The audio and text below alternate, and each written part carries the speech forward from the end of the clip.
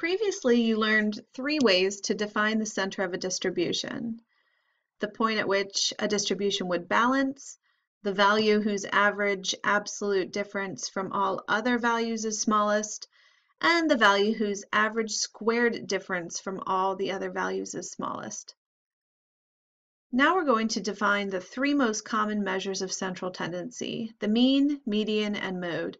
The relationships between these measures of central tendency and the definition given previously will probably not be obvious to you. Rather than just tell you these relationships, we will allow you to discover them on your own. The arithmetic mean is the most frequently used and well-recognized measure of the center of a distribution. It's calculated by summing all the numbers in the group and then dividing that answer by the number of numbers.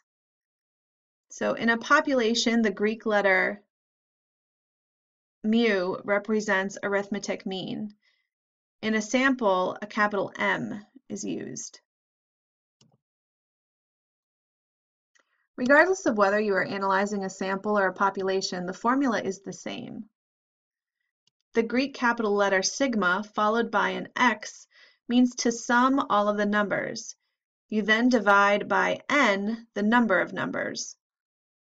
Although the arithmetic mean is not the only mean, there are several others, it is by far the most commonly used.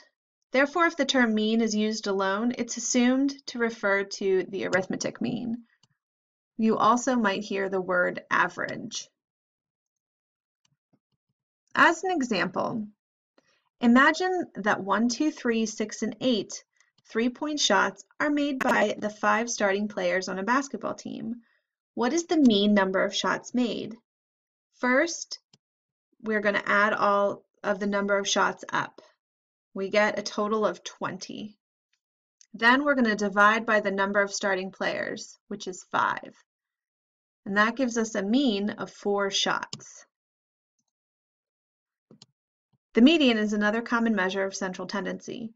In general terms, it's the exact midpoint of a distribution, meaning that the same number of scores are above the median as below it. Another way of thinking about the median is that it represents the 50th percentile of a distribution. Let's imagine that in your class of 31 students, you score the 16th highest score in the class, say an 80. Your score is the median because 15 students received a score lower than 80 and 15 students received a score higher than 80. You are at the 50th percentile. The median is a relatively easy statistic to calculate. When there is an odd number of numbers in your distribution, the median is simply the middle number if you put the numbers in order from smallest to largest. For instance, the median of the numbers 2, 4, and 7 is 4. However, when there is an even number of numbers in the distribution, the median is calculated by taking the mean of the two middle numbers. So for instance, if a sample consists of 4 scores, 2, 4, 7, and 12, the median is the average of 4 and 7, which is 5.5. A third and final commonly used measure of central tendency is the mode. The mode is the most frequently occurring value in a sample or a population. You can have more than one mode. Imagine that you and 9 other people play a hole of golf and make these scores. Because 3 is the most frequently occurring value, 3 is the mode.